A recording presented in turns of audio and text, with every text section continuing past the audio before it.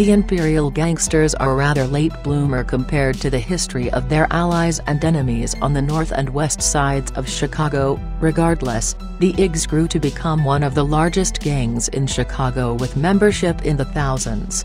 The story of this organization only goes back to the year 1969 in the Logan Square neighborhood at the corner of Armitage and Drake. Logan Square was mostly a white community, but the white flight was starting to become a phenomenon in this neighborhood as Puerto Rican people were moving in. By 1969 a much larger wave of Puerto Ricans were coming in and white gangs in the area were becoming infuriated. This was the same year that the Gaylords were forming in Logan Square along Bomber Street and the notorious Lawndale and Altgeld set. The Gaylords' main goal was to stop Puerto Rican migration into Logan Square, and they absorbed smaller white street gangs in the area to further their cause. Eventually the young Puerto Rican youths were getting tired of being bullied by gangs like the Gaylords or other groups of angry whites, so they formed their own club called the Imperial Gangsters. The first appointed leader of the Imperial Gangster was Carlos Little Mexico Quintanilla, who was only 12 or 13 years old at the time. Chicago Tribune, Keegan, P1, December 12, 1979. Soon after the Imperial Gangsters formed, they opened a set on Drake and Palmer, the motherland. Around the holiday season of 1969 another group formed in West Humboldt Park at the corner of Division and Grand Cameron, gangsters called the Imperial Spanish Gangsters, who were under the leadership of Spanky. These were two separate gangs, but they were related to each other. The ISGs were kind of like an offshoot of the IGs, but they were also heavily united and got together and decided their colors would be black and pink, and they would use a rounded crown to separate themselves from the Latin King's crown. Spanky was only in command for a very short time, and by 1971 Godfather took over leadership. From a 1980s Chicago Police Handbook, the pitchfork was used back then.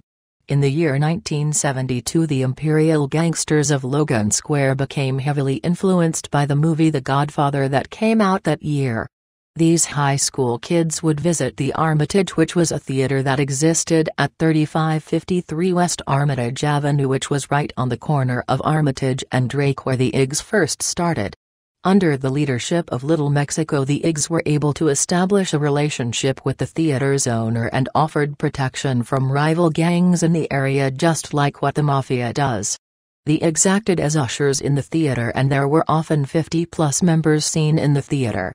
IGs also started dressing like Italian gangsters, wearing the long coats, Al Capone shoes, the long coats with the white scarves, and they even twirled around canes. Little Mexico also wanted his members to have guns, so now every member at least carried a small pistol. Chicago Tribune, Keegan, P1, December 12, 1979. Little Mexico and the leadership of the Imperial Spanish Gangsters held a meeting at the Armitage Movie Theater one day in 1972 to discuss fully merging themselves into one organization just known as the Imperial Gangsters. Now there were about 200-plus Imperial Gangsters on the streets of West Humboldt Park and Logan Square.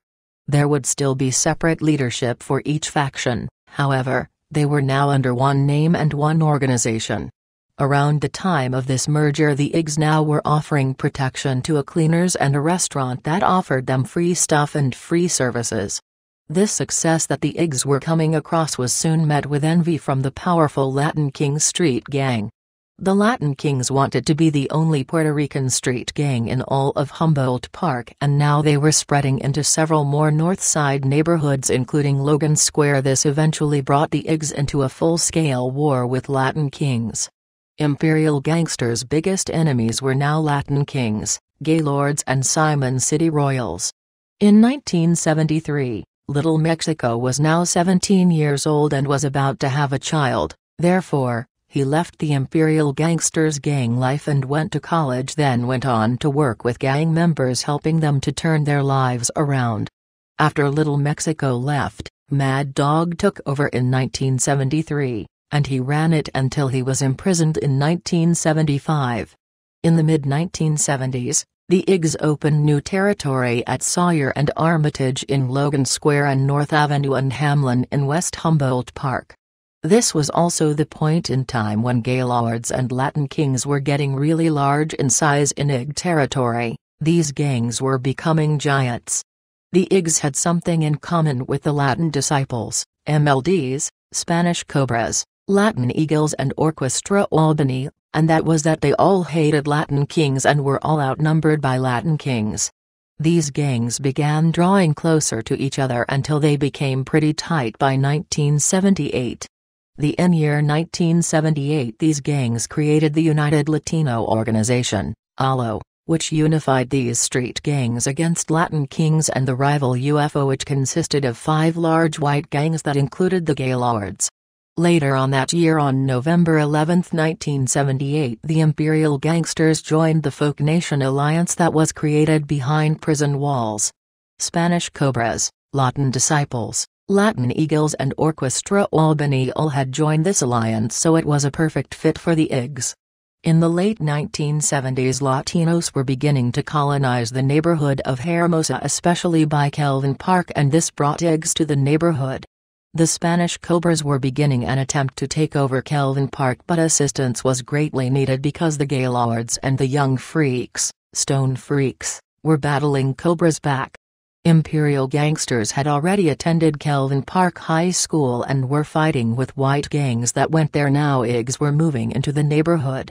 In the 1980s and into the 1990s, the IGs opened territory in Hermosa, Irving Park, Albany Park, Wicker Park, Ukrainian Village, Belmont, Cragen, Marquette Park and Brighton Park.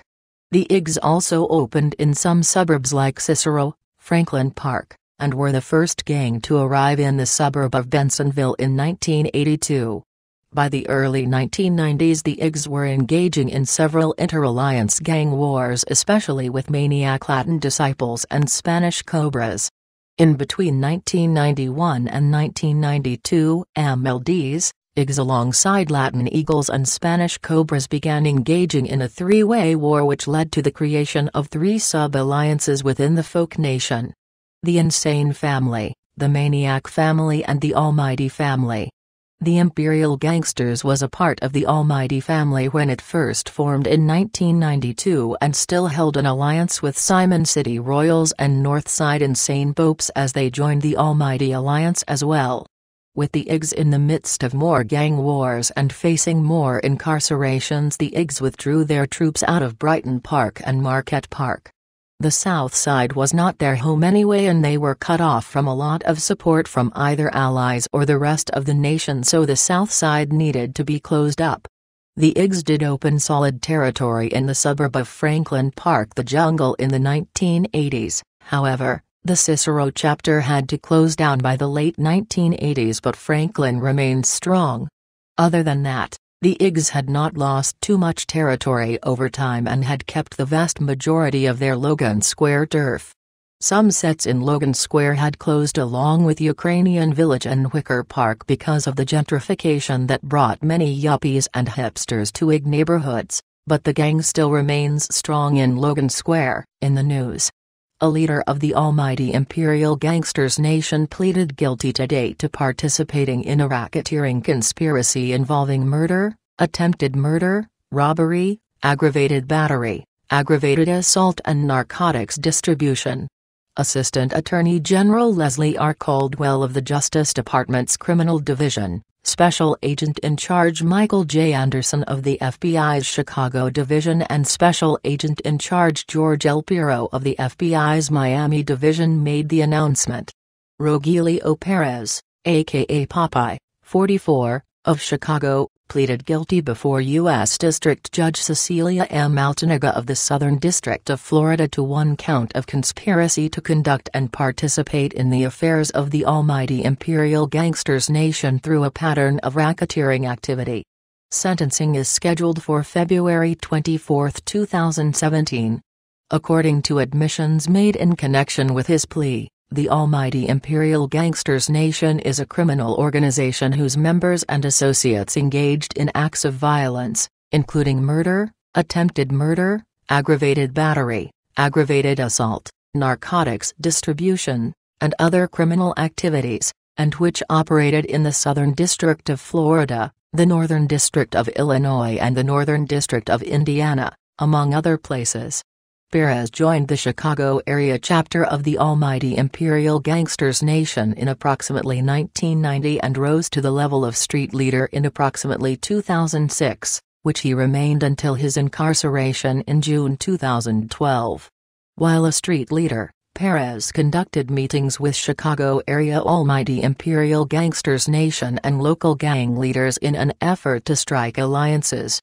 In November 2011 and February 2012, Perez admitted that he traveled to Miami to meet the South Florida area chapter of the Almighty Imperial Gangsters Nation to facilitate the criminal activities of the gang. On July 17, 2009, Perez also ordered members of the gang to retaliate against a rival gang in response to a shooting of an Almighty Imperial Gangsters Nation. In addition, Perez admitted that he and other members of the Almighty Imperial Gangsters Nation earned money for members and financed the gang's activities through trafficking in controlled substances, including cocaine, cocaine base, heroin, ecstasy and marijuana. Perez and other members of the Almighty Imperial Gangsters Nation would use firearms, threats and acts of violence to facilitate their drug trafficking. The FBI's Miami and Chicago field offices investigated the case with the Miami-Dade Police Department, the City of Miami Police Department, the Chicago Police Department, the Franklin Park, Illinois, Police Department, and the East Chicago Police Department. The U.S. Attorney's offices for the Northern District of Indiana and the Northern District of Illinois, the FBI and ATF field offices in Merrillville, Indiana, the state attorney's offices of Miami-Dade and Broward counties in Florida, the state attorney's offices in Cook and DuPage counties in Illinois, and the Florida Department of Correction and the Broward County Sheriff's Office assisted with this case. Trial attorneys Joseph A. Cooley, Rebecca A. Staton and Nicholas J. Regalia of the Criminal Division's Organized Crime and Gang Section and the U.S. Attorney's Office of the Southern District of Florida's Forfeiture Section are prosecuting the case.